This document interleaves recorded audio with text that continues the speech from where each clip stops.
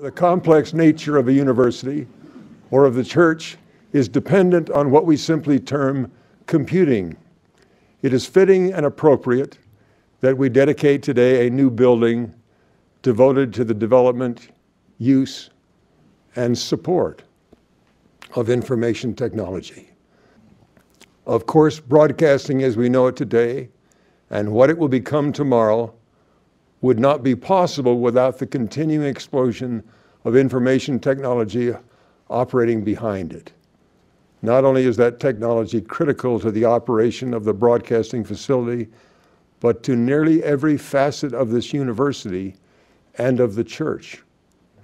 These buildings have been built to take advantage of the wonderful and miraculous technology that will enable the university and the church to reach the hearts and the minds of members and friends across the globe.